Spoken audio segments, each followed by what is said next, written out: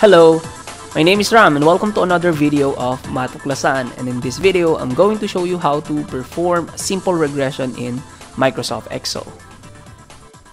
In this example, a local sari-sari store keeps track of how many ice candies they sell versus the temperature on that day, and here are the data for those 12 days.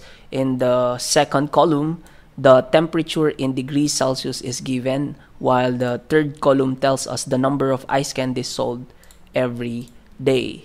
In this example, we are trying to determine if the number of ice candies sold is dependent on the temperature in degrees Celsius on a given day. So for this example, we can use the simple regression analysis.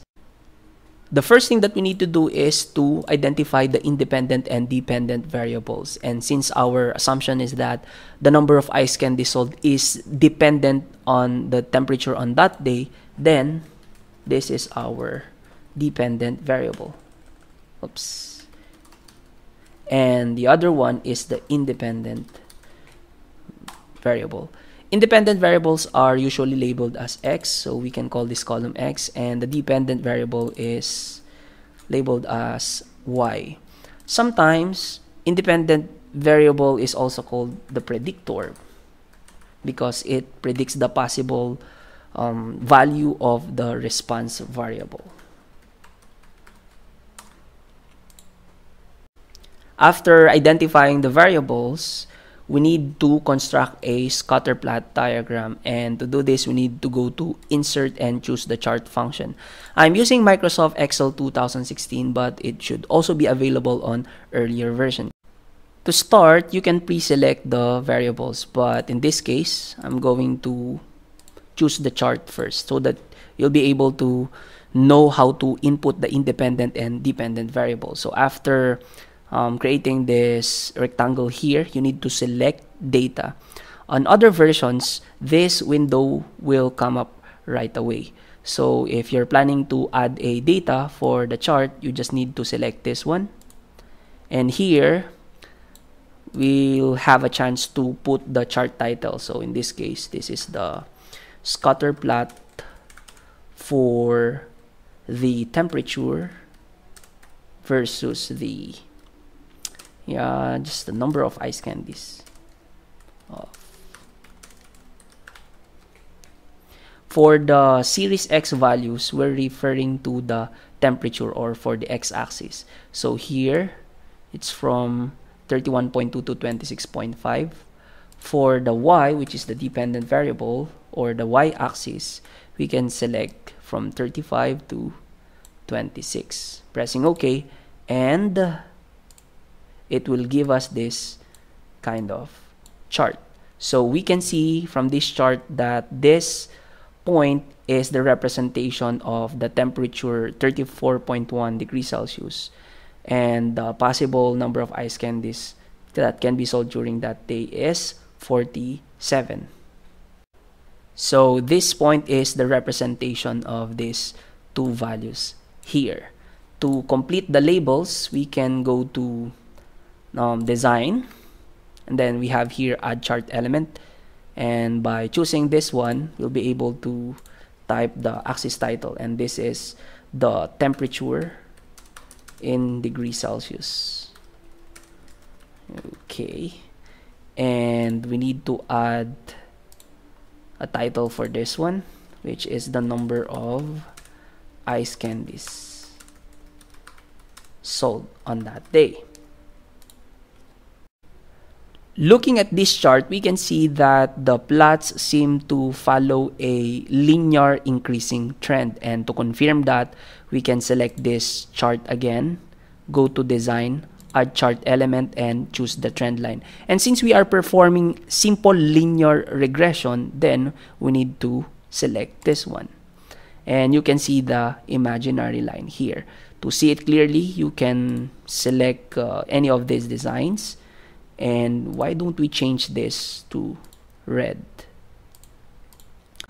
And this red line represents the regression equation.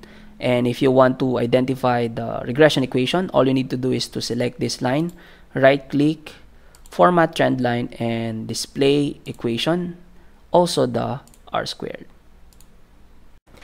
This R squared is a goodness of fit measure for linear regression models. So this statistic tells us that the variance in the dependent variable may be due to the independent variable. In this example, R squared is 0.9042 converted to percentage. There is a 90.42% chance that the number of ice candies sold is relative to the changes in the temperature in degrees Celsius.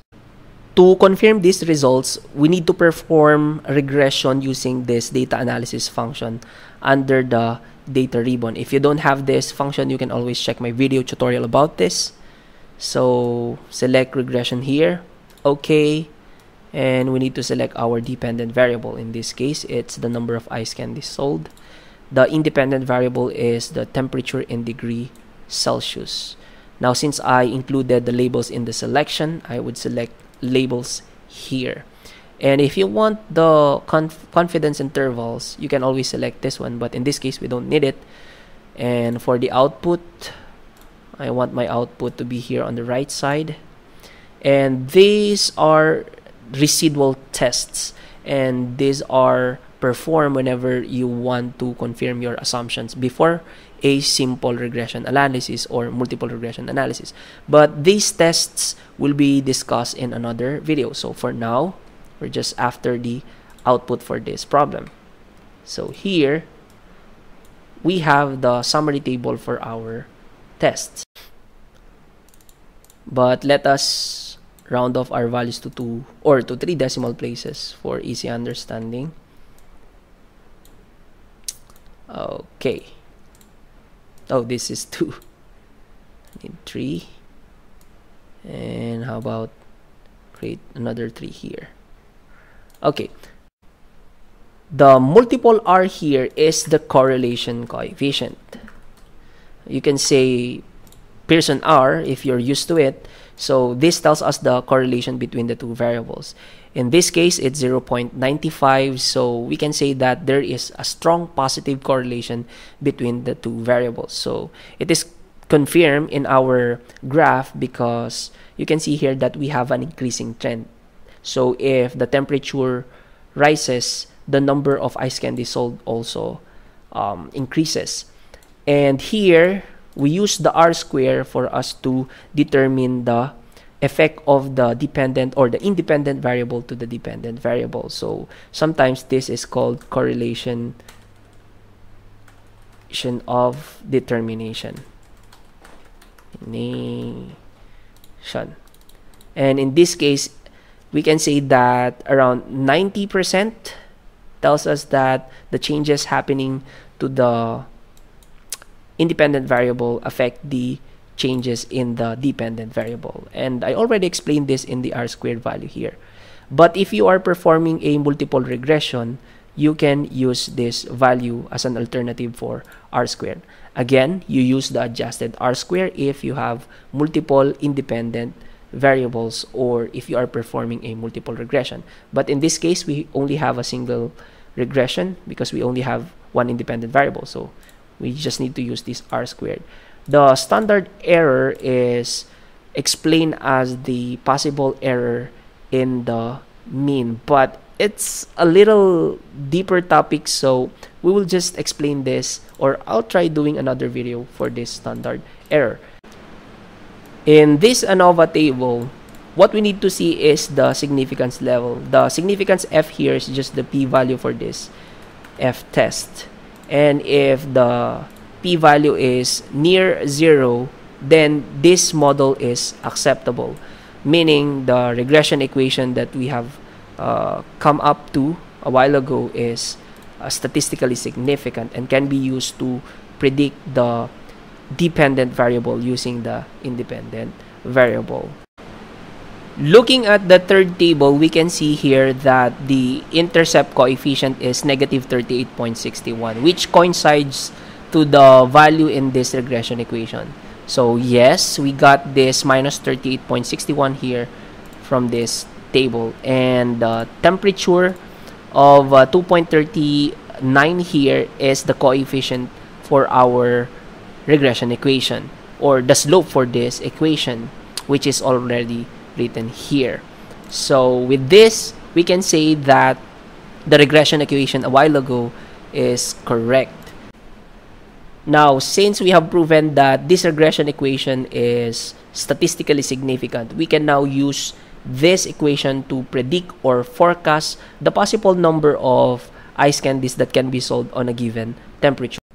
But we need to take note that whenever you are trying to choose a particular value for x using the equation, it should be within the range of this sample set. So if we are trying to determine the minimum value,